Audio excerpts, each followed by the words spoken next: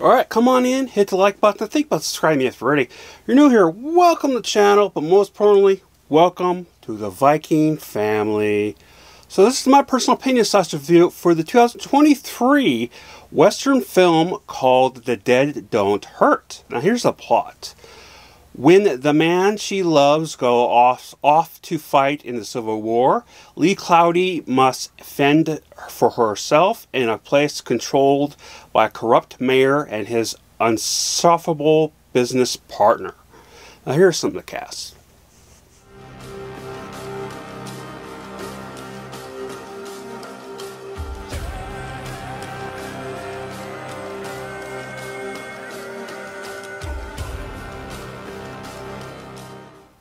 The producers for the small budget film, Western film called Old Henry, and I think that came out in 2022, maybe 2021. I did a review on it, and it was very small budget film.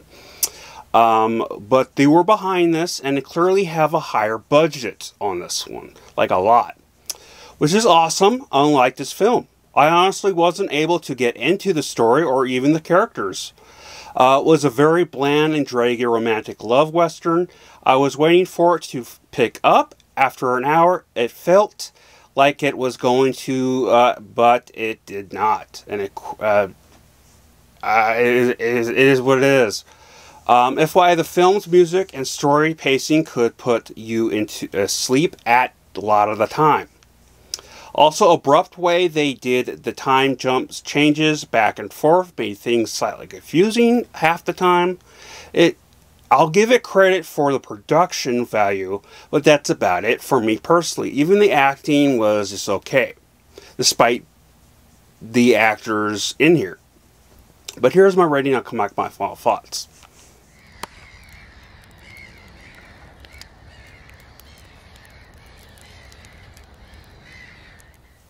It seems for the past couple weeks, digital releases have been in the downward slump with quality, at least in the categories of that interest me or that I like. This unfortunately was one of them. I really started to fall asleep throughout this film. I get it, it's some sort of romantic, poetic western, but the film was super dry and super unappealing after an hour. But leave your guys' thoughts down below.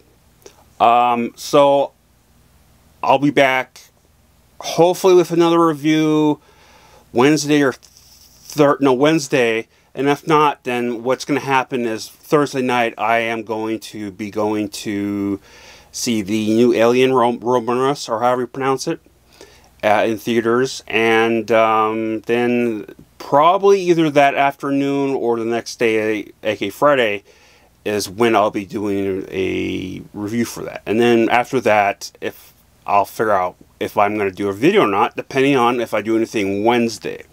Okay? So keep that in mind, hit the bell icon. But most importantly, remember, I love you all. Please stay safe. Skål.